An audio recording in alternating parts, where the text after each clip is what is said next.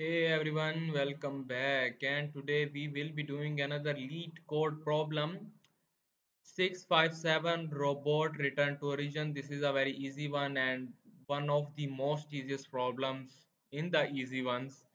There is a robot starting at position 00, the origin on a 2D plane. Given a subsequence, given a sequence of its move, judge if the robot ends up at 00.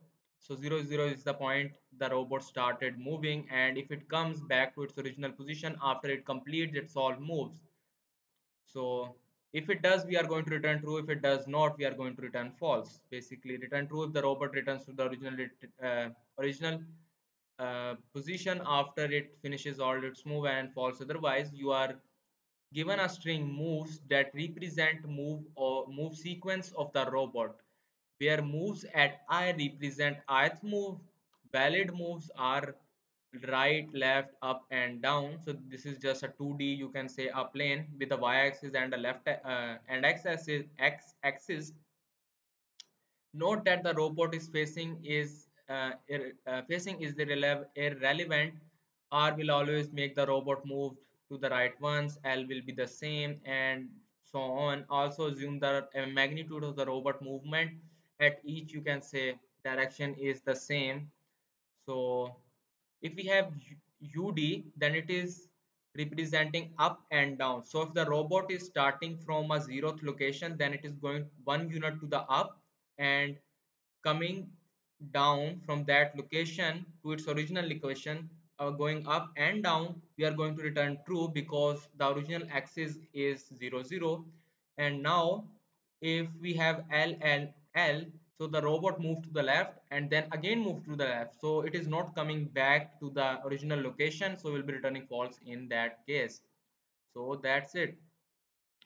So x and y both are equal to 0, starting from, you can say, 00 was our base axis, middle, you can say, middle of the plane. And now, so for every move in moves, if move is equal to u, then we know that it is going up by 1 on the y-axis, and if move is equal to down, then we know that it is going down, decrementing down to the y-axis. And in the elif case, if move is equal to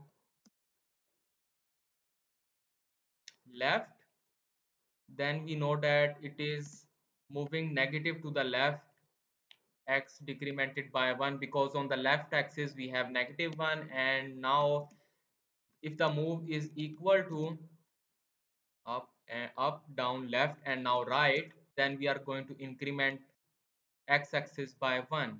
And after doing all of this, we can just return if x is equal to 0 and y is also equal to 0, basically saying if the robot came at its original position, which was 00, or not. So let's see if this works or not. This works, and let's submit it. So that's it. If you have any kind of questions, you can ask them in the comments, and see you later.